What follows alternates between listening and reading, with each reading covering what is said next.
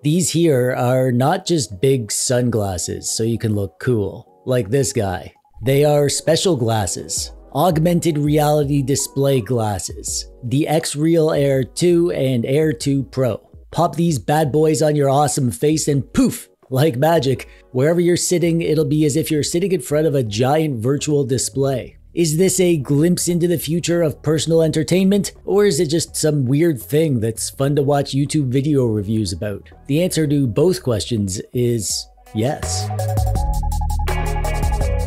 Today we're going to be talking about the XREAL Air2 glasses by XREAL, obviously. We're going to see what these things are all about, and also XREAL has a new product that they're unveiling at CES, and I get to show you that. These things are interesting as heck. I've had these for about a month now, and I've been using them a ton. So the idea here is that they are glasses that you can wear, and you'll be able to hear the audio right in your ears, and in the glasses you'll be able to see a screen, like a huge high-quality screen. I'm gonna try to show you what that's actually like and tell you what I think of the experience, but first let's go over my unboxing footage. They sent me a big box full of stuff, starting out with a nice little note. Isn't that nice? And two pairs of glasses, the Air 2 and the Air 2 Pro, which we'll look at in a bit. I got a bunch of stuff here, some official XREAL cables, a USB-C to USB-C cable, and a USB-C to HDMI cable, and the XREAL Beam. I didn't know what this was at first because it said 4,870 milliamp hours on it, but it turns out this is an optional interface device for you to be able to control the virtual display and adjust the settings. You can use the device without this though. More on that later.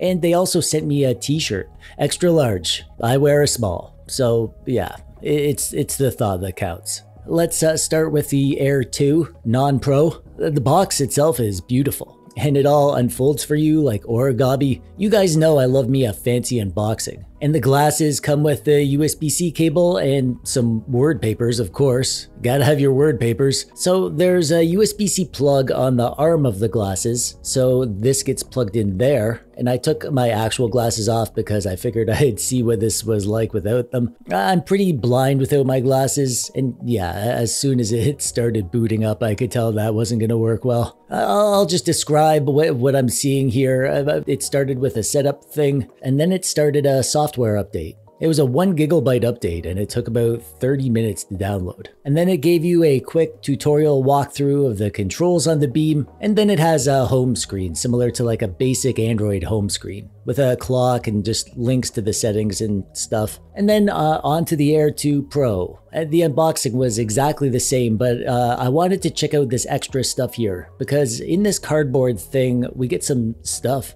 We get some nose pads, so if you have a little nose or a medium nose or a big schnoz, you can change these out to be more comfortable. And then there's this part. This is for people like me, people who wear glasses. So you can take this frame to your optometrist and get them to put some lenses in there for you. I intended to do just that, but I did something else instead. More on that later. The lenses connect up to the nose piece, so you can lock those together and then slide it into the glasses, and the lenses would sit between your eyes and the display, so you can actually see stuff. And of course, I had to try a game. I had a Lenovo Legion Go on hand, so I plugged that in and instantly it worked. I just wanted to get to the point where I could try a game, and I got there, so I figured that I'd do some more tests and do a full review later. But that was over a month ago since I did the unboxing. After that, I realized I wanted to do a lot more testing and put this thing through its paces and also get the prescription lenses sorted out. And then XREAL asked me very nicely if I'd hold off posting my review until CES because they had a new product that they wanted to announce and they'd be grateful if I'd share their new stuff in my review video. So we'll do that. We'll talk about the new XREAL product that'll be announced at CES at the end of the video, but we'll focus on this thing first. And I haven't done a good job of explaining what this thing actually is, so let's do that.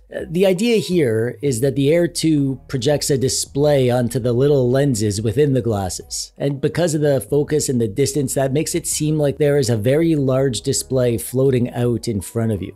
The effect is really cool, actually. It really does feel like you're looking at a giant TV. like a bright, high-quality 1080p TV. And there is also audio built into the glasses. They have little speakers near your ears, which actually sound really good, and they're quiet enough that they're not blasting into the room that you're in. If you have them loud, people around you will hear your content, so be careful what you're watching. But if you have the volume quiet, nobody around you should really be able to hear anything. It's an impressive audio-visual experience overall, but it's not going to be for everyone, for a few reasons that we'll talk about. The difference between the base and the Pro is just that the Pro has local dimming. So the glasses are pretty transparent, but on the Pro you can push this little button and that makes them a bit dimmer, and then a bit dimmer, and all the way down to very dim. And then there's this cover that you can put over them to completely block them out. The non-Pro doesn't have the local dimming feature, that's the only difference, so you can have the regular view and then you can have the cover to block out the view. You can use the glasses without any other accessories. You can plug them right into your USB-C video device like your phone or your Steam Deck or your Switch, and instantly you'll see your screen. Huge. It's as if you're staring at a giant wall-sized 1080p 120Hz display. However, when you're using the glasses plugged directly into your device, you won't have any control over the screen's size or motion. It'll just be a giant screen. And it will always be in the center of your vision, so if you move your head around, the screen will move around with you. And this is where the beam attachment comes in. So first of all, it's a battery bank, so it has that going for it. The main purpose of the beam is to be able to have fine control over the visual screen size and position. So you plug the glasses into the beam and then you'll be able to see that the beam has a basic interface. Settings app, some sort of file browser. In the settings, you can tweak a few things about the brightness and the audio, sound, and do a firmware update, but it's all really basic stuff. But then when you plug your device into the beam, you'll be able to see that in the glasses. But now you can use the controls on the beam to adjust the screen settings. You can adjust the screen size and position, so you can have the virtual screen seem like it's close to you, as if you have like a big 32-inch monitor at arm's length, or you can have it move back away from you so it feels like you're looking at like a wall-sized TV on the other side of the room. The main benefit to the beam is the other view modes. You can have the screen do what they call smooth follow. So like as you move your head to look around the room, the screen will follow your vision, but it'll have a bit of a smooth movement to it, which is supposed to help with motion sickness. Also, you can have the screen stay put in what they call body anchor. So as you look around the room, the screen will stay in the correct place and it'll feel more like you're in a room with the actual display, rather than a magic floating display following your eyeballs. And also you can put the screen small in the corner of your vision, so you can do like other stuff and keep your video where you can always see it unobtrusively off to the side. These things are not cheap. The Air 2 is $400. The Air 2 Pro is $450, and the beam attachment is $120. There's a sale going on right now, so you can save a bit of money, but yeah, not cheap. You remember how I mentioned that I'd be getting prescription lenses? Well, I went to my local optometrist to get a quote to put the lenses in here, and well, here's the actual quote that I got. It was going to be 264 Canadian bucks, which is about 200 USDs. Yeah, no way I was going to pay that. So I found a place online that does them. There are a few places, but the place that I ordered from was called VR Rock. They made them according to my prescription, and the total cost including shipping was $67. And the Air 2 with the prescription lenses is better. Not amazing, but better. Obviously having good eyesight is more ideal, or contact lenses I guess. I just find that the lenses aren't quite the right size to allow a full view.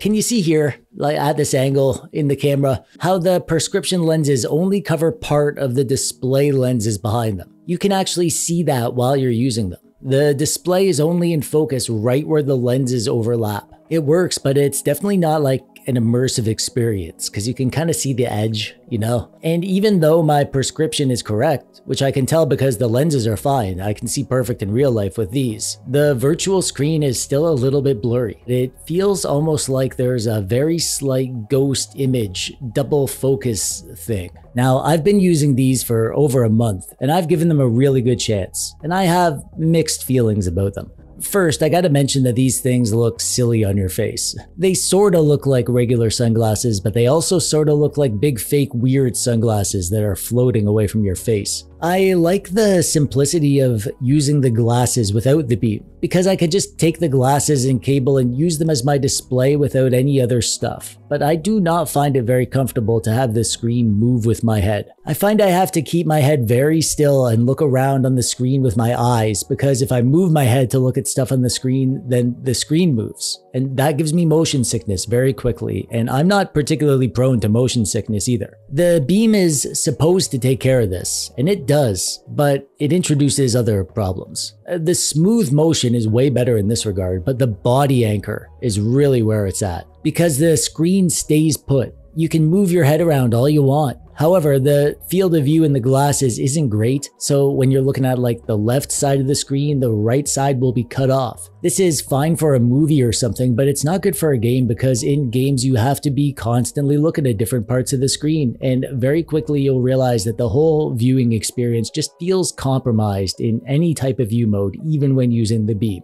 Also, the beam is a bit janky in terms of what inputs it can take. My original Steam Deck could plug right in and worked fine, but my OLED deck only recognizes this as a media player. So I have to use this USB-C to HDMI dongle, and there's audio delay when using the beam. So for gaming, that's not ideal. I literally couldn't play Muse Dash using the beam because the rhythm was so off. And also, connections are inconsistent. Plugging stuff in via HDMI works as long as the device has a standard resolution, but none of my retro handhelds worked properly. I tried several different ones, and always there was weird glitchy stuff going on with the video display inside the XREAL. If it seems like I'm being negative, that's because this setup is expensive. And I don't want to tell you it's amazing and have you go out and pay big bucks and then be disappointed. It's a very cool device, and I do often enjoy using it. When I'm sitting on the couch doing some low stakes gaming or watching some Adventure Time, it's a really enjoyable experience. And for some people, may be willing to deal with a bit of the jank to get the unique experience of having a giant portable screen that you can take anywhere. This might be a must-have thing.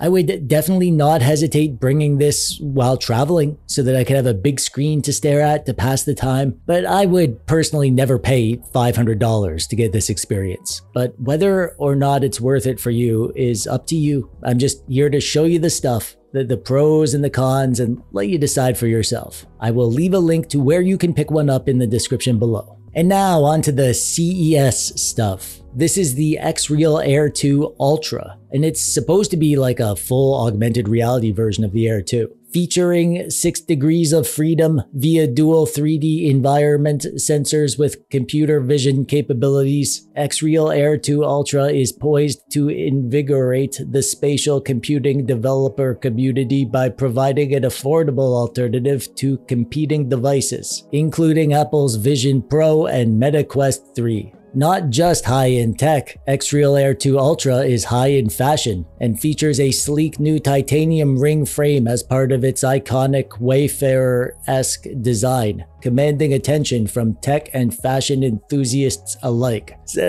So from what I understand, this is currently a product for developers, but eventually this will become a customer product. It's actually really cool sounding. I hope I can try one out someday, and I'll include a link to the XREAL website in the description below where you can find out more. And that brings us to the end. I'm super curious to hear what you think of these things. Are you interested? Are they cool? Stupid? Let me know in the comments. And while you're down there, if you haven't subscribed yet, well, you can fix that mistake by clicking this button right there. And that's it for me for today. I'm TechDweeb. Thanks for watching. Bye-bye.